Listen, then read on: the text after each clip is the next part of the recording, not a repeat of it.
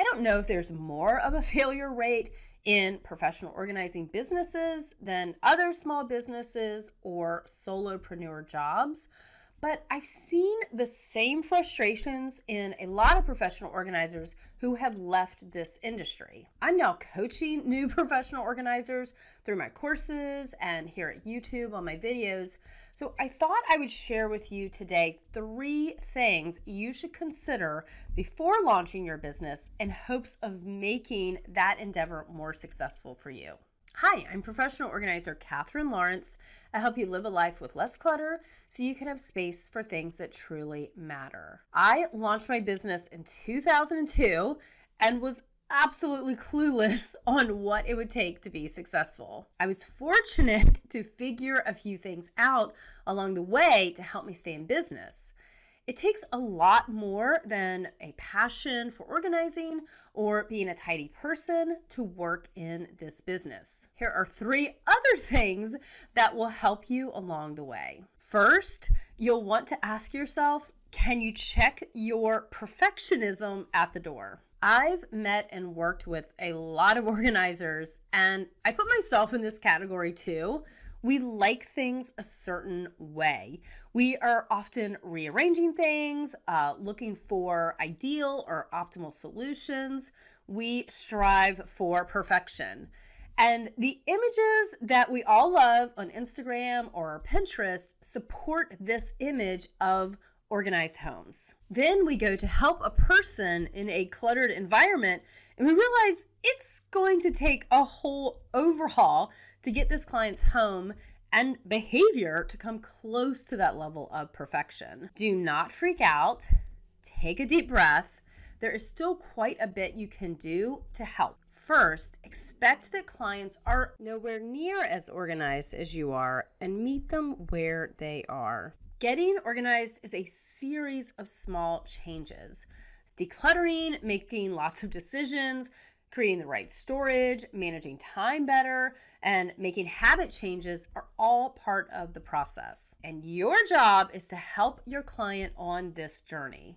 Don't quit just because the space isn't insta-worthy after the job, especially in the beginning. Next, ask yourself, can I work in messy spaces? I'm always a little worried when I'm coaching a new organizer and they say how much they hate being in messy and disorganized spaces. They just can't stand things out of order or have a weak stomach for dirty environments.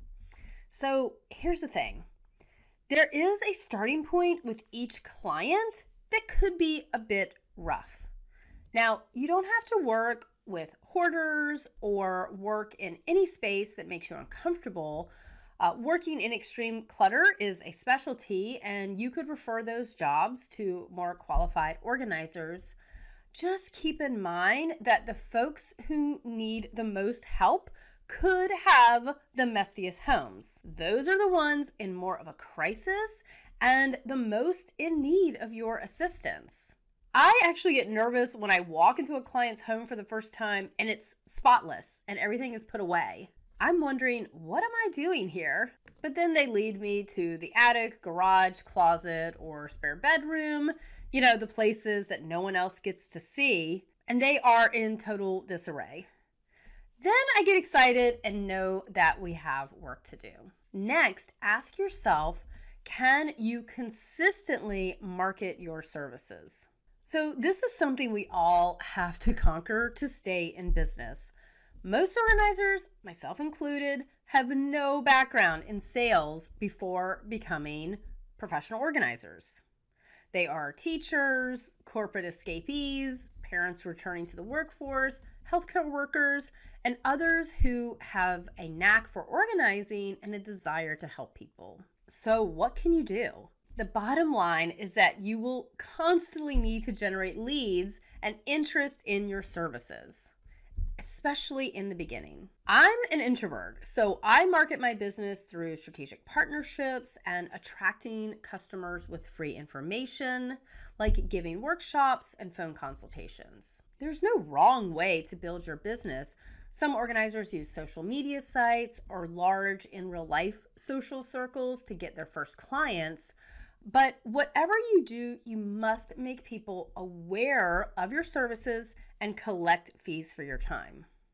I love creating custom marketing plans with my coaching students.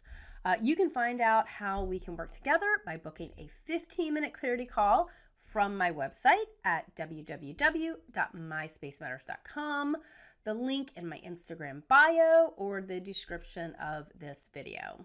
I also have a video on my YouTube channel called How to Get Clients for Your Professional Organizing Business, or you can read the blog post on my website to help you out as well. Are you ready to launch your organizing business?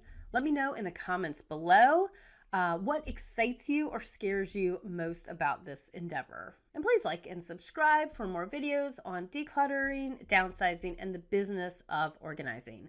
Thanks for watching, and I'll see you next time.